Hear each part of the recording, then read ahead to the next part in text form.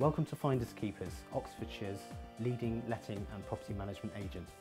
I'm going to show you how to change the battery in a smoke alarm. You'll know when the battery needs changing because quite simply it'll emit a short intermittent beep.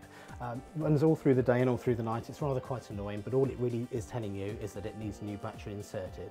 So the first thing you need to do is to take the cover off the smoke alarm. If you don't know how to take the cover off of your smoke alarm, then please do refer to the operation manual or look it up on the internet. Following the fitting of the battery, all you now need to do is test it. You can test it by pushing, quite often, the little button in the middle. There's sometimes a little red button on the side, but effectively, once you've tested it and it makes that noise, you know it's working. We hope you found this information useful. If you have any further questions, please do not hesitate to contact your property manager.